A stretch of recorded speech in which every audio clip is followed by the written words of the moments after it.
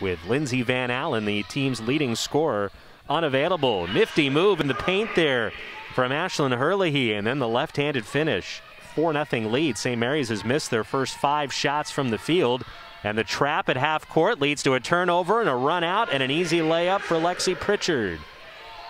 And a much, much better start for Santa Clara here this afternoon as they've jumped out to 29-28.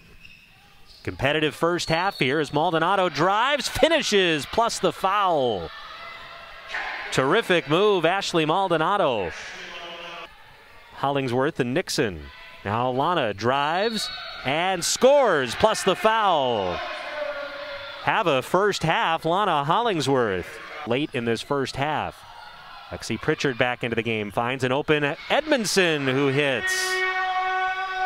Laura Edmondson, Santa Clara here these past few minutes. 4 seconds, Maldonado step back, 3 is good. Why not? Ashley Maldonado's into double figures. A tie game after the first quarter.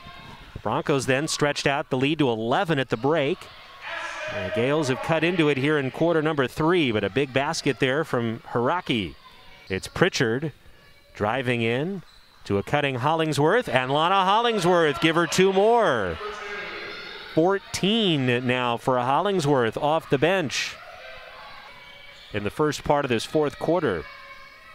Here's a pass that's stolen away by Merla Veal. 2-on-1, Hollingsworth back to Veal.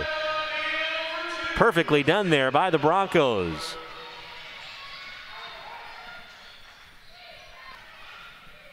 And of course, no Lindsey Van Allen here today for Santa Clara.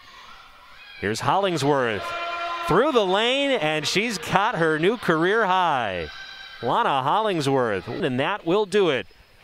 A much-needed win, a big win here today for the Santa Clara Broncos.